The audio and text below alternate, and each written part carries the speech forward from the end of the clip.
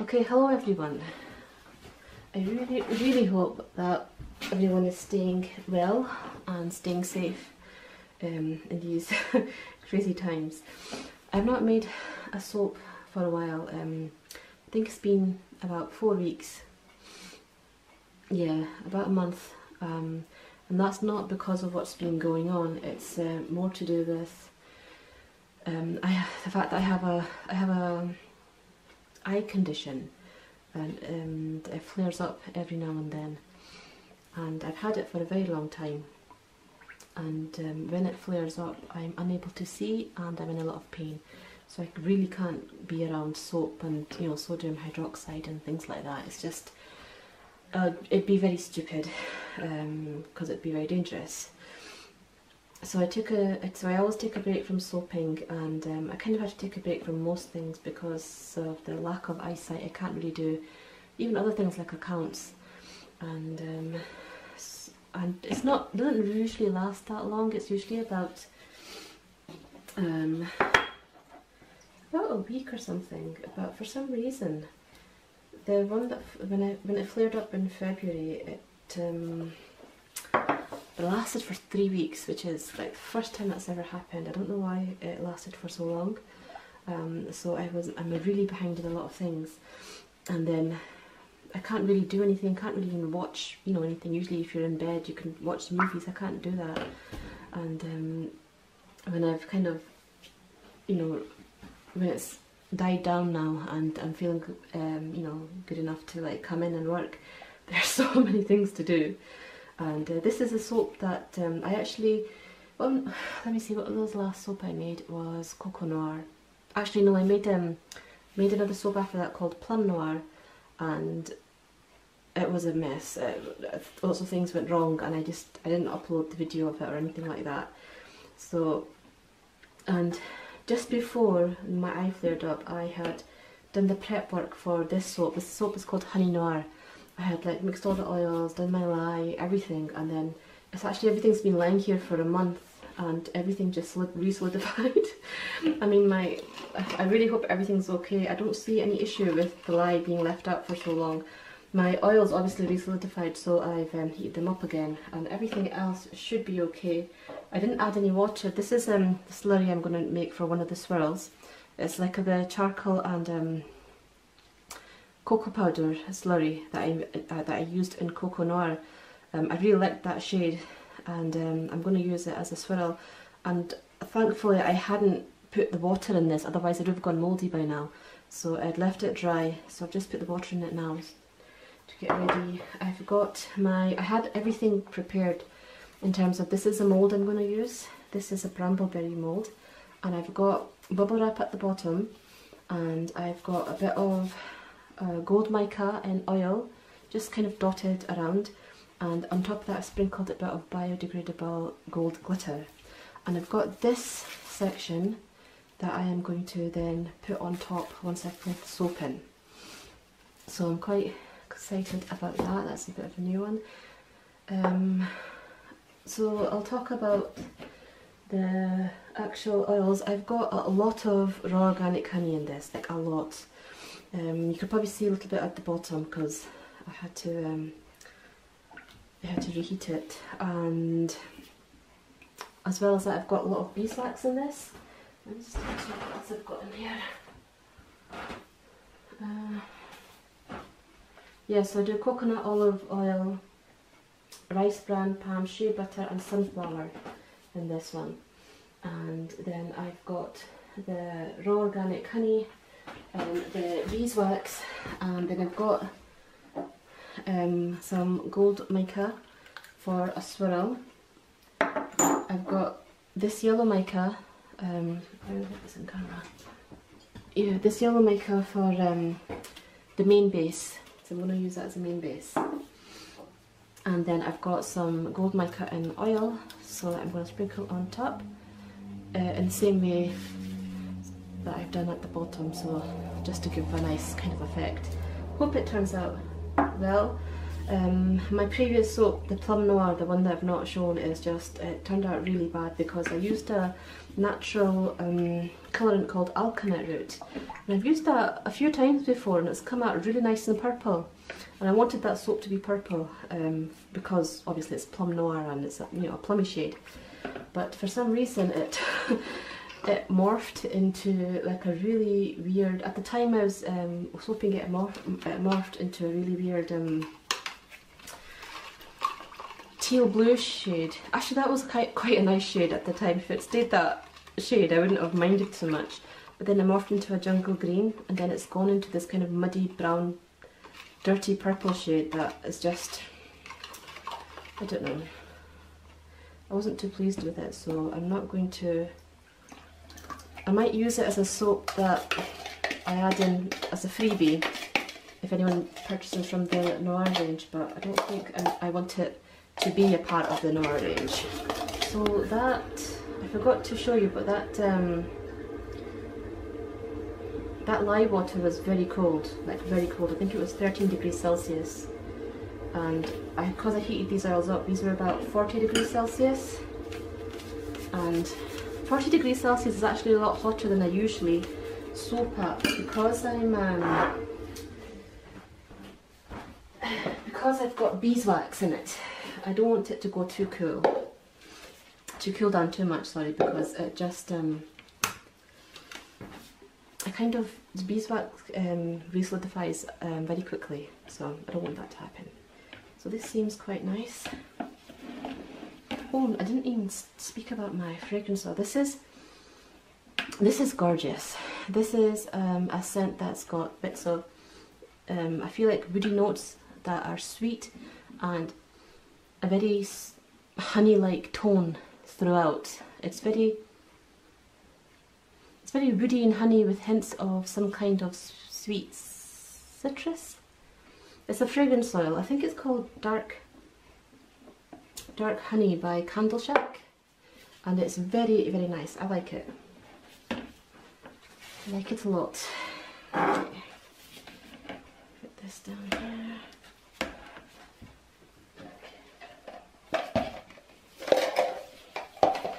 Right, I'm not going to put anything that's going to fall because when I was making Plum Noir, so many things were happening wrong. I actually dropped my stick blender and I made a mess on the floor, on the walls, everywhere, which was not nice.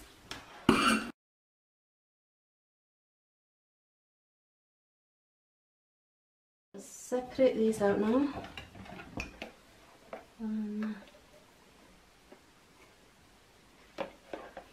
So this is going to be, one of these is going to be a gold swirl, and one is going to be that charcoal brown swirl. And then the main base is going to be yellow. Okay, so I'll get this, my yellow maker, main base. I'm going to add the fragrance in last. I'll make the bigger swirl. It's a bigger swirl. They're both about the same size, to be honest. I want to make that the gold one. Okay, and I'll make this one. I want to put all that in. I think that should be enough. We'll make that one the charcoal brown. There we go. It's a wee bit of a new angle. I've put that tripod a wee bit higher, so I just hope everything comes in. I know this is the kind of area where it's aimed at, so I'll try to be aware of that and keep that in the frame.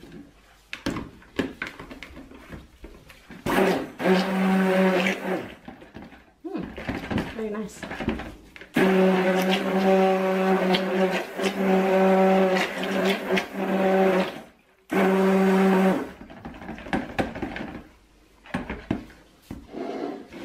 Okay, so this is the gold swirl.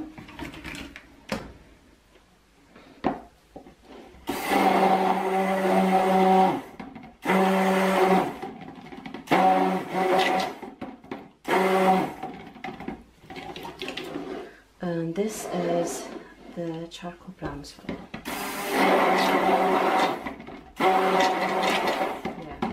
was enough. I wouldn't put more than that in.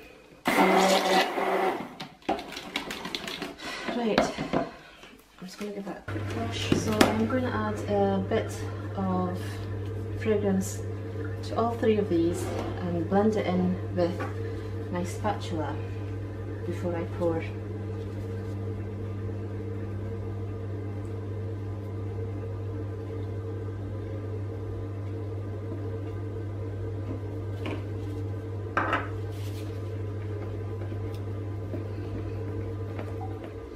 I still don't know if I'm going to do, I think I might do an in the pot swirl just so it's easier for me to pour.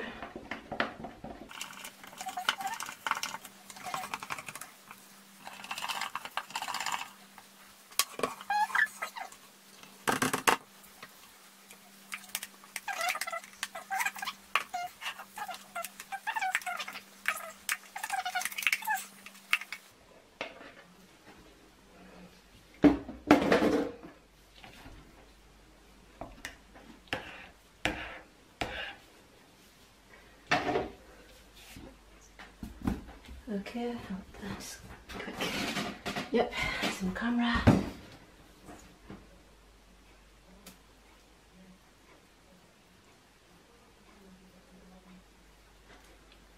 Oh, wow, it's very thick.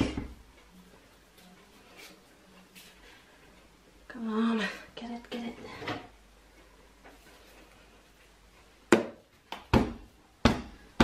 Should be fine, just get it as even as possible and then get some of this on top before I do the gold mica,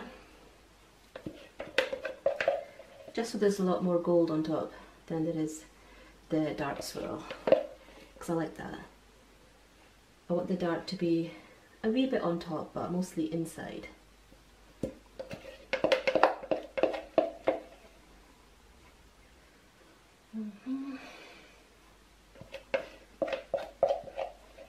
It doesn't matter if it sticks up too much because I'm going to push everything down when I put the bubble wrap on top, so it's not, I'm not too worried about moving too fast, too slowly. Okay,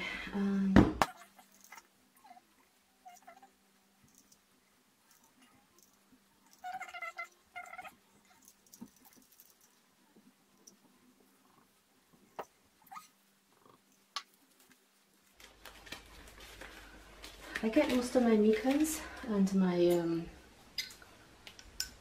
glitters from Soap Kitchen.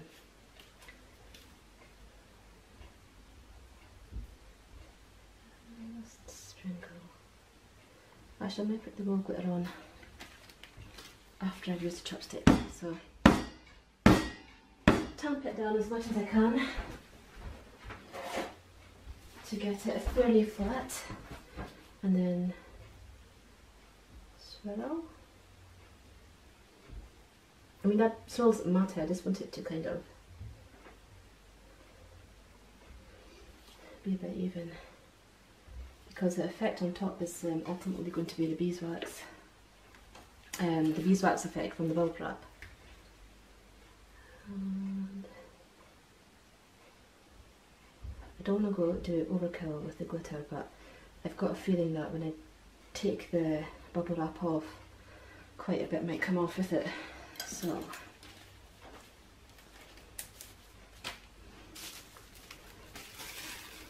let's tap and oh come on. So press it down firm enough to get the effect on.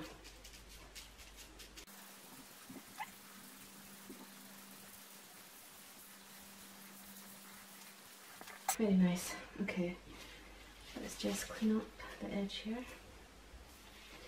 I'm actually quite excited to see how this turns out when I cut it.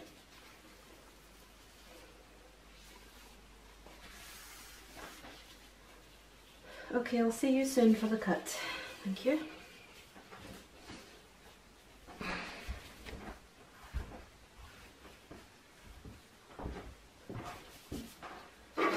Okay, welcome back everyone. It's the next day and I'm going to unmold to see how this came out. I'm very excited actually. Not made like a fancy soap like this for a while. Okay, so just double check it's in frame. Okay.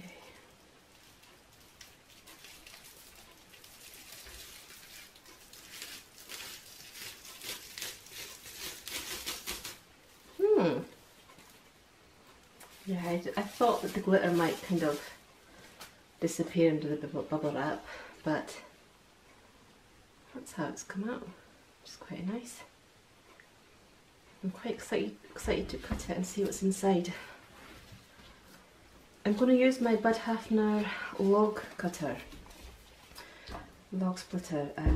This is like an absolute square, and I'm going to cut it 3 pieces that way and then once that way to make my bars.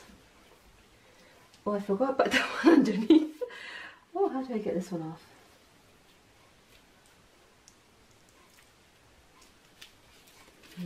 Okay. Right. I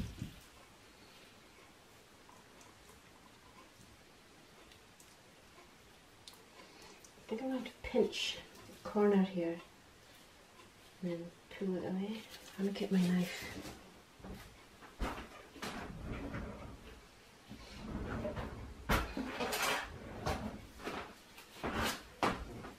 So we are self-isolating our family because we have 2 high-risk patients in the household. So I come straight to work and then go straight back, and I don't go anywhere else.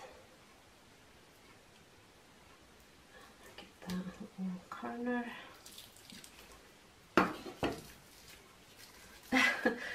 There's a bit of the bubble wrap effect on the side as well, which is quite cool.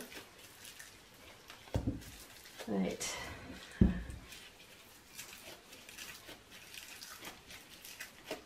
Let's fix up here.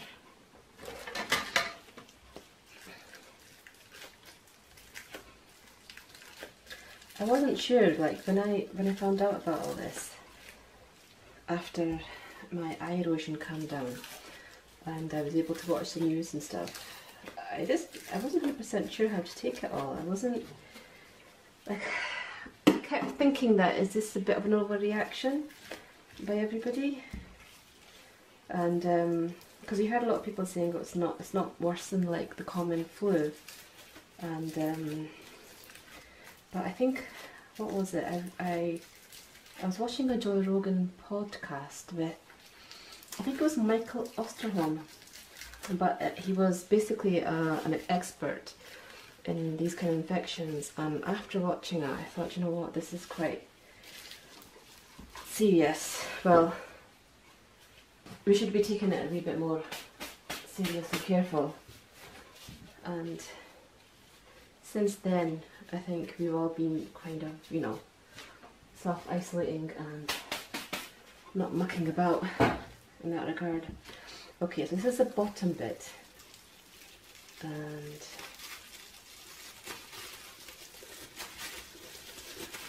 so that's, the indentations are deeper because of obviously the whole weight of the soap was on top of this. So, oh, I like that. I like the deeper indents. Look at that, that is pretty cool. So that you get the indents here, but they're not as deep because I pressed them down with my fingers, and obviously there's not, you know, not too much weight there, but that's nice. It looks like one of those really browned, like really dark brown kind of honeycombs that you get from some beehives. Very nice. Okay, let me bring my cutter over. Just check it's in frame. Yeah, that's fine. So how do I cut this? I'm going to cut this. So I want some of these bits on every bar, so I'll cut it this way. Here. Okay. Okay.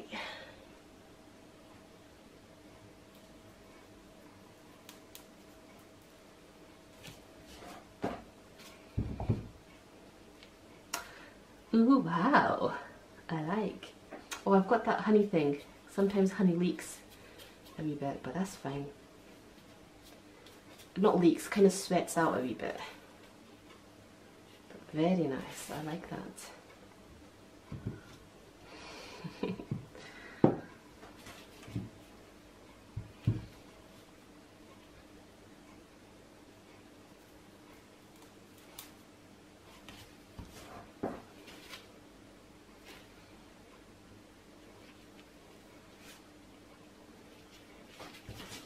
Am I getting me in camera? So I'm just checking the camera here. So I'm really loving the way these have turned out.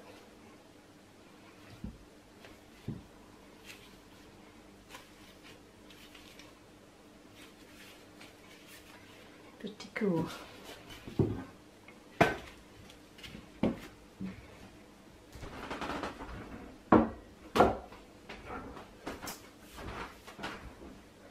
Okay, so I'm just going to grab a towel here, and I want something just to be underneath when I cut these.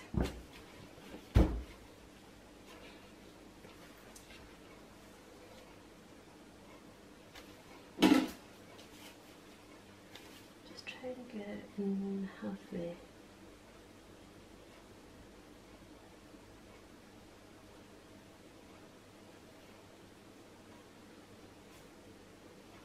There we go. That is as good as I can do it. Yeah, that's fine. So a slightly different shape, but it'll be around the same, because these are a wee bit thicker this way. They're the same width, slightly shorter, but thicker that way. And I'll just do the rest of these.